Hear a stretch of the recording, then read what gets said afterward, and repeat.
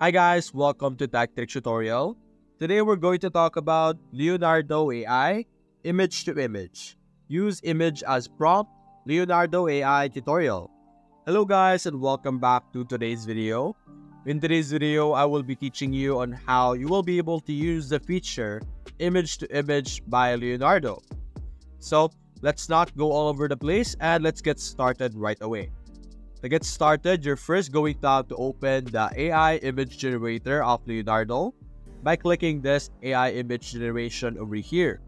Open it in a new tab and you will see your AI image generator page over here.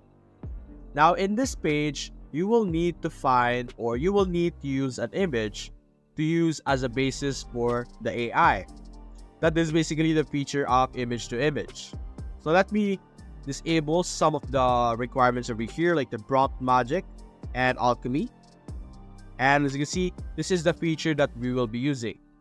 The image to image will basically use the image that you will have as a basis. You could use this for copying a specific style or copying a specific photo, using it as a reference for the image that you will be generating. So let's go over here on the home page. What I'm going to try and demonstrate to you in today's video is by demonstrating how you will be able to copy a style of a specific photo. For example, over here on our homepage, these are the different trending photos right now. And we could check out that each and every one of them has their own unique style.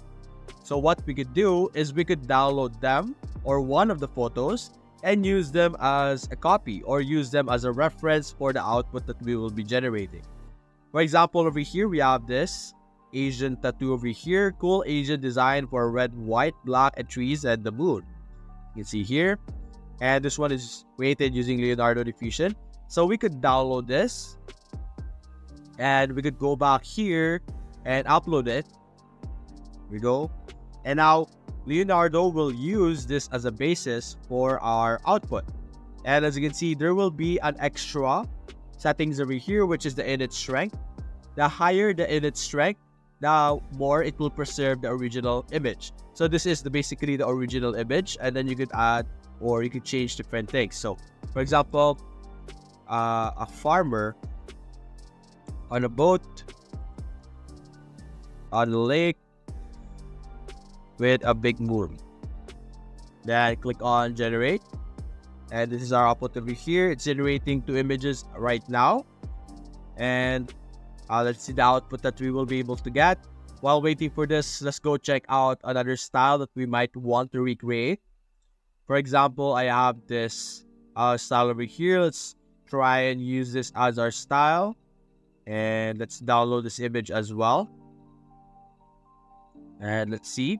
Here we go. It's now downloading. We could go back here to our image generator, and as you can see, this is our output over here. It's not going to be perfect. We use absolute reality, so I think it's a good idea to use Dream Shaper 7.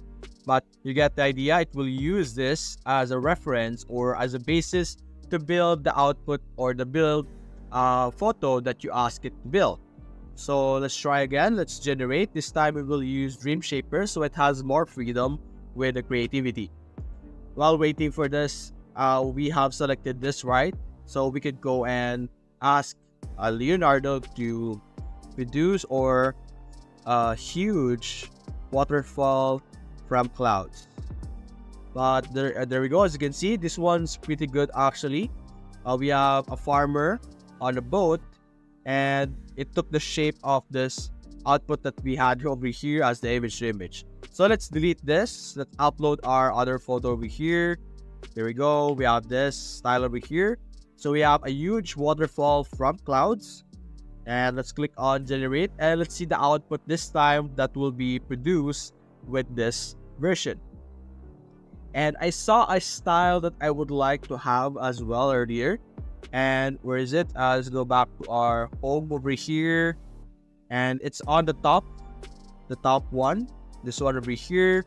I would like to recreate this or have this style. So click on download. Go back here. And there we go. As you can see, we were able to get the style of this very artistic waviness over here. And we were able to produce something like a waterfall made of clouds or from clouds. You can see, very nice. It has a lot of artistic values. You can see here. It's a very useful tool for you to use if you want to retain some of the style of an image that you saw. So let's put this other one over here. There we go. We have this. This time, let's put in a skull on a marble plate. Click on generate. Let's see the output we will have this time. And I think on this output that I'm trying to produce right now, I would need to lower our image strength for a tiny bit. But let's see the output that we will be able to produce with this level of image strength. And let's see. There we go. We have the skull with the style over here. It's a pretty good, decent output. But I would prefer if it's only one skull. So let's... we might want to add some negative prompt over here. So let's say multiple skulls, duplicate, something like that. And instead of a skull, let's put earth instead, or earth. Then let's put over here earth, multiple earth, and duplicate. So click on generate. Let's see the output that we will have, and let's see if we will be able to retain the style that we would like to retain. I think out of our outputs right now, this one has been the best output that we were able to produce. A very nice cloud waterfall with colorful effects. And as you can see, we now have like an earth over here, supposedly.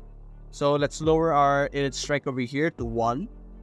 Click on generate, and let's see the output for this second try or third try for this specific design.